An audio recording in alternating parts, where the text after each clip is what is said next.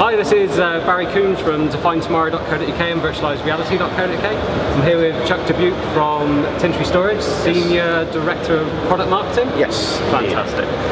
What we're hoping to do today is just learn a little bit more about Tintri. I'm sure many people have heard about Tintri, but maybe you could give us kind of a top level about who you are and what makes you different.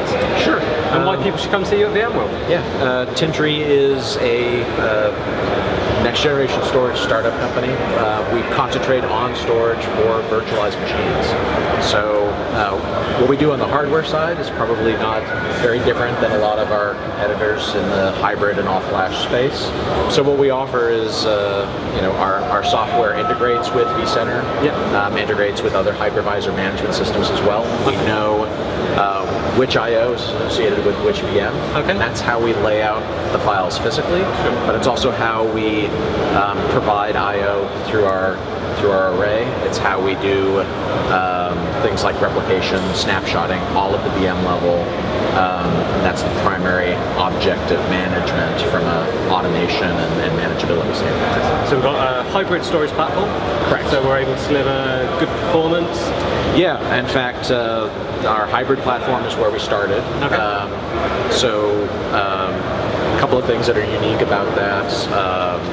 Our hybrid has a higher percentage of raw flash than most of the competitors out there. And we also treat it as the primary storage layer. So whereas most hybrid systems write first to disk and then promote hot blocks to flash, we write everything to flash initially, and then only move blocks to hard disk when they're cold. And when we do that, we can take into account what we know about virtual machines, and specifically things like what a Windows VM looks like, what a Linux VM looks like, so we can make better guesses about what blocks are likely to stay cold or which ones are likely to stay hot. So most of our customers on average get 99% of the I/O performance from the flash portion of the array. Fantastic. Which is much higher than is typical. I think 60 to 80% of the flash hit rate is considered very good with most of the rest of the market. We're consistently much higher. So we've got sort of a great performing, as you're saying, strong storage platform at the bottom end, but then teamed up with software that is fully aware of the virtualized environment, what's going on to a per VM level to make you make intelligent decisions. How about data protection? Are you able to leverage that for data protection? Yeah, so for data protection, we've got a couple of different technologies. First, our replication is all done at the VM level. So again, comparatively, typically you would see if you wanted to protect a VM and it's in a LUN or a volume with 15 other VMs, those VMs have to hitchhike along with the one VM you want to protect, because all of the array replication is done at the LUN or volume level. Ours is always done at the VM level, so it makes it very easy to configure. If you have to move the VM from one array to another, that policy can follow it, and there's no hitchhikers, so our WAN efficiency is very high. Secondly, we integrate with VMware's SRM, so we have a certified storage replication adapter, and again, we make the replication portion very trivial. There's still lots of stuff to set up with SRM, but we find that the Tintri portion of that setup is very streamlined compared to other solutions. And then finally, we've released a product called SyncVM, which is all about copy data management. So think of all the flexibility potentially that software snapshots offer, but nobody really uses them because they're not very space efficient. They drain the CPU because the CPUs has to read all of the different snaps from the storage array and combine them in memory. And they tend to be very slow. So people don't use them, although they are very flexible. They use array snapshots, but array snapshots, while they're very fast and very storage efficient, are very much less flexible because, again, they're done at the LUN or the volume level. So if you go back to a particular snap, you generally lose the forward snaps, not just on the VM that you're that you're concerned about, but all the other VMs that might be on that same ladder volume will lose all of their forward snaps. Sure. And so you tend to not use that except for in the worst case scenario. Yeah.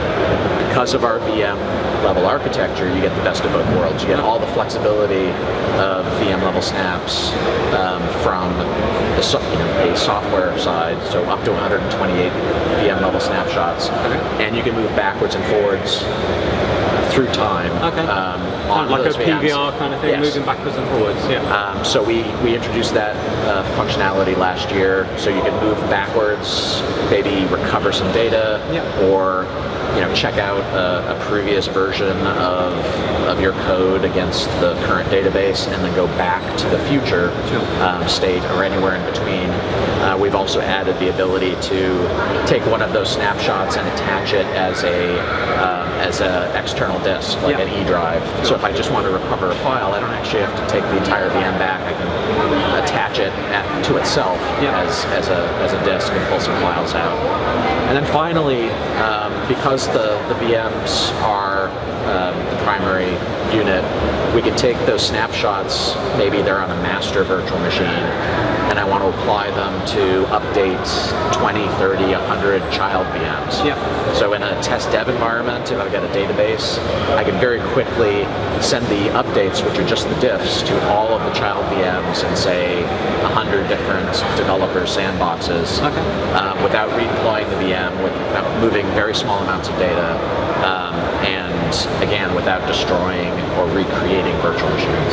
So it sounds quite a very flexible platform. Yes. What does the ideal Tintri customer look like? Who are the people that kind of come to you? What problems have they got? What size are they? Is there kind of, obviously you want to appeal to as many people as possible, but what is the sweet spot? Yeah, I mean, we target mid to large enterprise customers, and typically they have 70 to 80% or more of their estate is virtualized. We will generally come in for a specific project. It might be a net new project around private cloud deployment or a new application. It could be a VDI project that's not made it past the pilot stage because of problems that they encountered during scale-up. We'll go in very much tied to a particular use case, prove our value, and then start to expand into other cases. One of the nice things about Tintri is that you don't have to tune us for a particular use case, and you can mix different use cases onto the same platform. So a company may start off using us for VDI, and once they get comfortable with us, they'll migrate over a SQL Server VM. And what allows you to have the protection? Because obviously the VDI workloads are very spike orientated, AV storms and things like that. How do you stop that affecting the other workloads on the array? So we have an inbuilt quality of service algorithm. So since the very beginning, we've had the ability to isolate each VM to its own I/O queue. Within any particular time period, each VM gets the I/O it wants up to the full capacity of the box. If during a particular time period there's a burst of activity and the box doesn't have enough I/O to service all of the requests, each VM gets a little bit of latency so that everything gets a fair share. We've also added the ability to adjust that on a per VM level through policy. So if you have certain VMs that say they're test dev environments, you never want to give them more than 100 IOPS, you can set a maximum and they won't get more than 100 even if they ask for 200. Similarly, if you have a mission critical SQL Server or some other latency sensitive workload, you can give it a guarantee of a minimum of 1,000 IOPS in the case that the system doesn't have enough to go around. That's something that would only go into effect in an overload situation. And you can mix those policies, do them at a group level, even across different hypervisor platforms. So all your SQL servers, whether they're on vSphere or Hyper-V, could have a policy that guarantees what performance they're going to get. Brilliant, thank you very much. So our blog's called definetomorrow.co.uk. Yes. What we believe at the moment, obviously as we've seen this week with Dell announcing they're going to acquire EMC, there's a lot of change going on in our industry. And I think the IT managers, people in IT at the moment are looking for What's the future going to be look like? And we're talking about the short-term future as well as mid-term and long-term. As far as sort of you're concerned, the storage industry, what advice would you say to IT managers that are looking at their environment today, maybe looking for short-term into the future? What should they be considering? Have you got kind of any idea or thoughts? Yeah, I mean, I think one of the key things we see with our customers is that the days of storage administrators turning knobs and dials and spending hours just trying to keep the system up and running and balanced are quickly fading away. So Tintri is one example, but there's other technologies like Flash overall, software-defined storage, some of the new analytics platforms that are coming out that allow you to move beyond just spinning plates and trying to keep them all in the air, and to be able to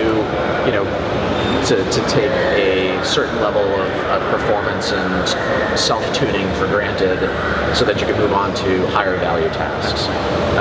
And we see that being enabled by our technology, but also things like VMware's vVols technology.